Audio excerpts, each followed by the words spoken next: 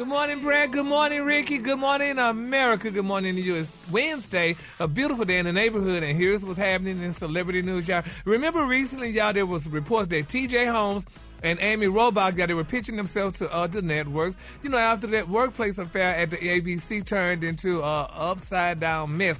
Well, y'all, they're saying apparently nobody wants to touch them now. According to the New York Post, they're saying that major TV networks are steering clear of former GMA3 co-hosts T.J. Holmes and Amy Robach as the disgraced lovers desperately, y'all, attempt to get back on the air, the Post has learned. Now, they're saying that CBS Media Ventures, the syndicate arm of CBS that's responsible for daytime broadcasts like Dr. Phil and the Drew Barrymore show, recently y'all turned down a talk show proposal from the duo, according to the sources. And they're saying CNN, which was pitched last month by Holmes and Robach talent agency CAA, honey, also said no. They're saying, quote, if they did a talk show, what would they talk about? What's their expertise? Infidelity? They're saying, y'all, yes, they're saying a TV expert said, you know, opining, he said they'll take anything. He said they'll even host a damn game show at this point. Now, they're saying Holmes and Robach also have approached entertainment companies, including Fox Entertainment and Fox television stations for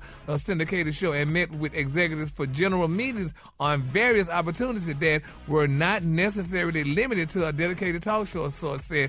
And the people saying, Amy Robach, they say she must be really losing her mind to be messing with a black unemployed man when she could just go out there and get her a job. They say he must really did something to her that got her losing her mind, honey. But it's amazing that nobody want to hire these two professional people.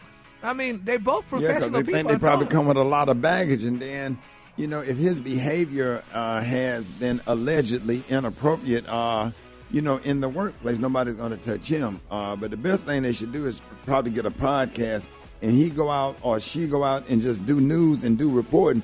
Move to D.C., get an apartment, follow Joe Biden or any senator or congressman around, and just do some news reporting. Somebody will pick you up if they see you working.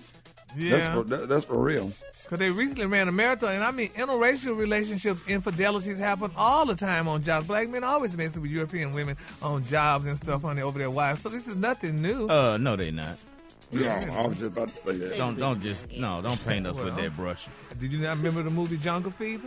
That was a movie. Oh, okay. This is real life, and it happened. But it don't happen like that often.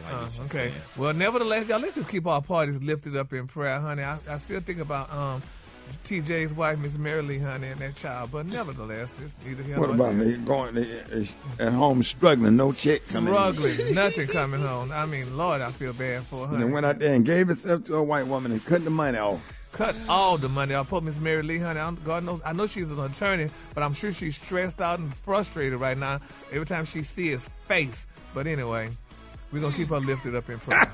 Moving on, honey, in other celebrity news, y'all. Last year, y'all remember a woman claiming to be Kim Porter's niece, y'all, filed a wrongful termination lawsuit against Sean Diddy Combs, claiming that she was fired from her nanny position because she got pregnant before getting married. Well, now this is what Diddy is doing, and a lot of people are very distraught and hurt with him. He wants her name to be made public.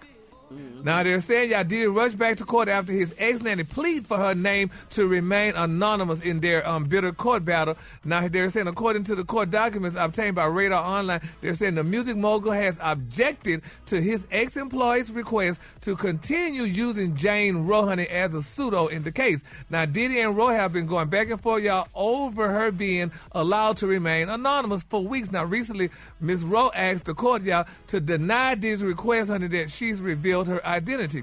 She said that the mogul reason for wanting her name is to harass her and invite societal and professional harm to her and her family. And she also said it is desperate, y'all, to preserve the privacy she had left, honey, terrified of possible physical harm to her and her minor children, and fearful, y'all, of further victim shaming, blaming, and retaliation. Now, they're saying Diddy has filed a document opposing Roe's motion. He said that Roe has filed, honey, or failed to provide evidence that the media will invade her privacy or that of her children. So, Ricky, so what y'all think about, should her name be revealed? Because you got the gall to say that this man fired you because you was pregnant and you know, the name is protected, but did say, no, I want her name out there. Do y'all think he want her name out there because he want people to attack her, or he want her name out there because this is, you know, he feel this is right on his behalf?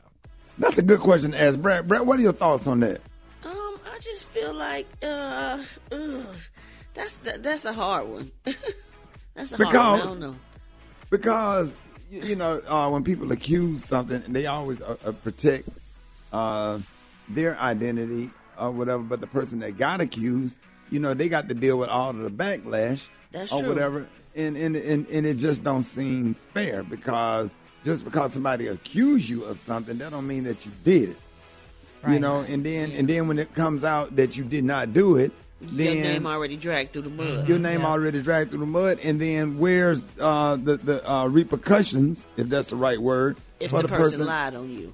Absolutely. Yeah, that's my point. And my thing is, if she wins the case, is he gonna write the check to an anonymous person? He gonna put her whole name on the check if she win the case? Yeah. So don't be trying to keep it a secret if you got these accusations. I mean, I don't blame her. Yeah. It just don't seem fair. It doesn't. Isn't that amazing? That's how society is, though. But that happens all the time, though. Yeah. Like that. Yeah, it happens on some. People accuse people all the time, and the people that's accused don't get in trouble. You don't know their name. They remain Jane or John Doe. And walk around very rich off of your money, and you like, girl, honey, who you gave your money to? Jane Doe. Okay. Right. All right. The color today, honey, is one of my favorite. My color today, y'all, is blooming. On the high end, you say blooming, and on the low end, you say beautiful blue. That's your color for today.